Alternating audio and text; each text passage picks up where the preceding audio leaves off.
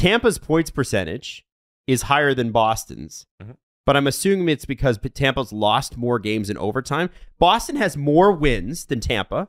They are tied at. They are a point behind. Oh, yeah, that's what Tampa has more points. I read that wrong. I thought that they were 1 point ahead of Boston, and they've lost more. That's how fucked the NHL is. Yeah, because for the standings, those OT wins or OT losses they got that. They got 8 in regulation. 96-95. So objectively, Tampa has a worse record than Boston, and they're ahead of them. That's actually kind of funny. Yeah. If you count OT shootout losses or losses, overtime losses or losses. Well, then they're 44-28. You know, should the NHL go by points or points percentage? Have you heard of TrueNorth.bet? Sure have. Okay, well, you have because you're listening right now. Built to be the credible, dependable, safe gaming experience that Canadians are looking for, TrueNorth.bet focuses exclusively on Canada and Canadian players. TrueNorth.bet also takes pride in having the best customer service on the market. They're professional, efficient, and built for you. You should do this. Visit TrueNorth.bet/STPN. Check it out.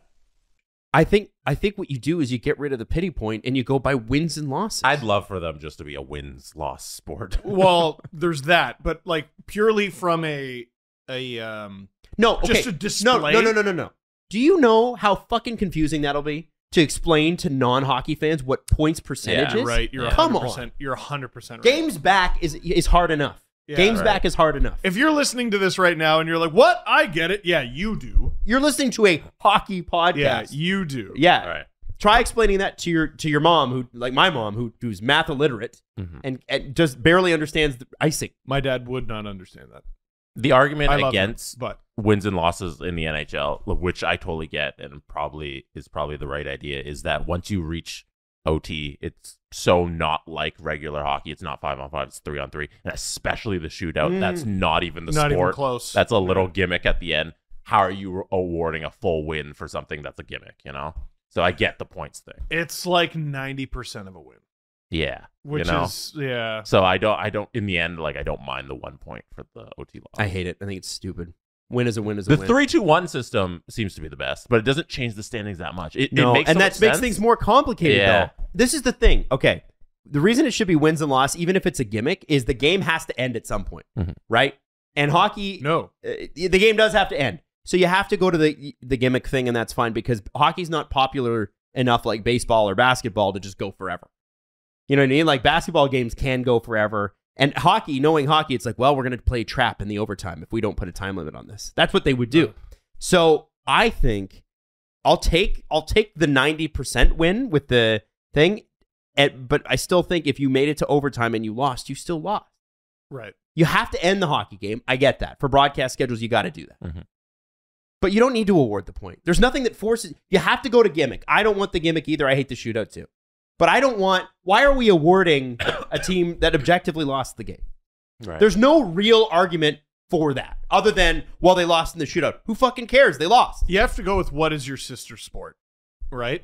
So what is their sister sport? Baseball is not the sister sport of hockey. No. Baseball can do whatever it wants because there's nothing else really like baseball. That's a good point. Basketball is not the sister sport of hockey because the scores are like 100 to 120, like or something like that. Yeah. The sister sport of hockey in terms of scoring is soccer. Yeah. Soccer does not have continuous overtime. Soccer has ties. And hockey used to have ties. And so, but hockey decided, okay, we're not going to be like our sister sport. We're going to be baseball now. Or we're going to be basketball now. Because hockey people, except they have wins and losses. See, if you want to get rid of that, by the way, ties should count for. If you brought ties back, ties should count for no points. Neither team gets anything? That's right. Because here's what happened in NHL overtimes of the past. First off, it was 5-on-5. It sucked. Second, it was 5 minutes long. Third, they'd be like, well, at least we got a point. So in a regular season game, you'd have teams like you'd have Robbie Ftork's New Jersey Devils playing trap in the overtime because at least they got a point. Wow, we grinded a point out of it. We can feel good about a tie, which you cannot feel good about. No, you can't. Stop feeling good about ties. Do that though. What you need to do is you want competition to go up in overtime and make it exciting. Unless you win, you get nothing. You know what? The boring overtimes are few and far between for me. For me, it's not broke. Don't fix it. It's 4-on-4. No, 4-on-4 sucks. 3-on-3. Sorry, 3-on-3. 3-on-3. It's 3-on-3. You counting the goalie? Yeah, I guess. It's 3-on-3. So that's what I'm saying, though. It rarely sucks, but what I'm saying is if you wanted to bring back the tie and actually make it like its sister sport, drop the point for the tie. I don't want to bring back the tie.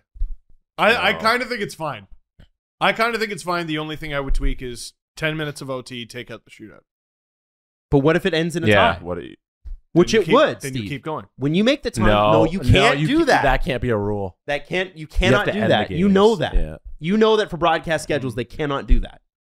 Well, okay. I've been to a 21-round shootout in person, and I know it didn't save time.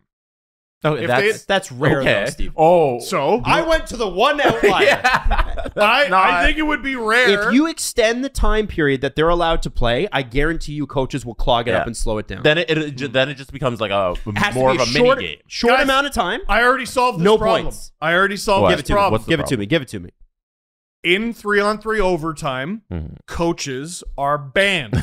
No, you'd never have that. Coaches are banned. You'd never have that. I don't think so. We're getting I too tell you far. what, overtime cannot begin until the coach is out of the building. Okay, what about the other coaches? What do you mean? There's assistant coaches. There's like 4 guys on the bench. I didn't stutter, Jesse. All of them. All of them? Okay. What All about the equipment gone. guys? Yeah? You're going to ban them too? Also gone. If your stick breaks, fuck you. Yeah, you're done? Yep, you're done. I was going to say, the NHL's overtime rules, to me, mirror a little bit of the NFL's. In that, when the NFL in the regular season, when you're done, you play till somebody scores. If you score a touchdown, the game's over. If you score a field goal, the game keeps going, and then after that, it's next person wins. And then if nobody scores at the end of OT, it's a tie. And that seems so far from like a football game, in that you play out the time, and there's possession that goes on. Sometimes you're punting it away for strategies, and in that, when like one score can finish a football game, like we saw with the Chiefs and the Bills in the playoffs, where the Bills didn't get to touch the ball to win one of the best football games of all time. They never got to possess the ball in overtime. That reminds me more of the NHL's rules, where it's so far from the actual 60 minutes that happens beforehand, you know?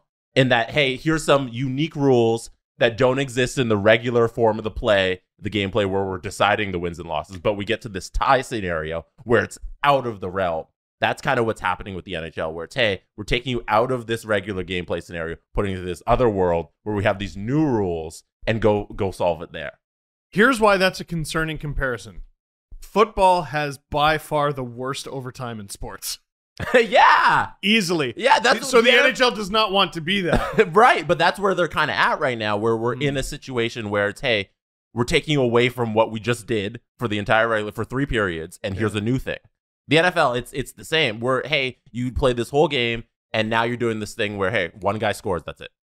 What I feel like football could solve so many of its issues with whining about overtime by just making it so that you can't win the game on a field goal. And this coming season, they have changed those rules. Really? Wait, you can't win the game on a field goal? So going into next year, they can do it from like 60 yards now. Like, why are you allowed to do that? You can't win it on a field goal. You can on the first possession, you can't win it on a field goal. Like that's been like that way for a couple years. I didn't know that. Yeah, you can win it on a touchdown. But if you score a field goal, then the next team gets the ball back, and they get the ball, and you can go. Doesn't that make sense? But yeah, this year they're changing the OT rules coming into this season, so it'll be like both teams get to possess the ball and that sort of stuff. I mean, that to me makes perfect sense. But yeah, okay. Like the way you're like, oh, they have the worst rules. Like I look at the NHL in the same way. I'm like, it's so not hockey when we're having a shootout to decide the winner. It's you put aside how exciting 3-on-3 is, because it's great. Mm-hmm. It's a great product. It's a gimmick. Yeah, like when Matthews... It's a better gimmick, though. It's a way better gimmick. Yeah. Oh, yeah. It's entertaining. But, like, the All-Star game is 3-on-3 because the All-Star game doesn't matter. Right. Which means OT doesn't matter. Yeah. When Matthews that is not a fair comparison. There's no link at all. Why? No, Steve. Why? I was gonna let it slide. Yeah, come on. There's like a false equivalency, Steve. Why? Come on. That's a false equivalency, and you know that. Great argument. Because they're not the same. The All-Star game as a premise doesn't matter. Yes. The game is for points. So instantly, that's a false equivalency. They're both 3-on-3. That doesn't mean and they're the both premise, not real Steve. hockey. Steve, yes, it is real hockey. People play 3-on-3 all the time. Pond hockey. Where do we all come from? What is it, the National Pond Hockey League? What are you talking about? I don't know what you guys are trying to argue. What I'm trying to argue is that Steve is making a false equivalency argument for the All-Star game versus overtime. One is worth nothing unless you want to lease on a new Chevrolet at the end of it because you won the MVP. Anything that or you're talking about 3-on-3 overtime, which has actual points at stake and it has playoff implications. They are not the same. Anything that does not exist in the playoffs is not real hockey. Again, I'm not really sure. But that's not. I don't think that's what you were trying to say about the All-Star game. Now we're changing the argument. Else. No, like what I'm. Well, I suppose I'm changing the argument. Yeah. and here we have Twitter. No, like 3-on-3 overtime. Yeah. Is not real hockey. It isn't. It isn't. If it was, it'd be in the playoffs. I don't. It's not like I don't consider it the same as what you're playing like before overtime. Yeah, I think 5-on-5 hockey is the hockey we know as the sport, as the game where you decide who wins and loses, and then when there's a tie at the end. Could we of the just game, say it's a different type of hockey? Yeah, no. And it's a hockey that's there to end the game because we need to end the game for broadcast. This isn't rugby and rugby sevens. This is are the playoff games broadcasted? Yes. Well, then what are we doing? I don't know what you mean. We gotta get it off the air. Which Capitals? Because that's a game 2. Kapanen scores a double overtime winner. We all go home happy. Okay, so no, that it's goal a should have never different happened. They conversation should have now? just cut the game off. Now you want a different conversation where we're talking about broadcast rights and getting the news on at 10 p.m. Like we're talking about that's what it is. So during the playoffs, there's just no news. No, but during this small period of time in the window on the calendar and the TV schedule, they make exceptions for that's right. a small amount of window of 2 months. No, but you're just talking about how TV works. So we're explaining to you like the basics of television scheduling, Steve. Like you can't argue that. I love when you guys explain broadcasting. Yeah, because it's not. I didn't think we'd be here where we need to do an explainer to Steve Dangle on how television works. I think it is, Steve. I think what it is, it comes down to is it is hockey. It's just, it is a gimmick to end the game. Yeah. It is. Just like, listen, sudden death is a gimmick to end the game. That's what I was trying to say.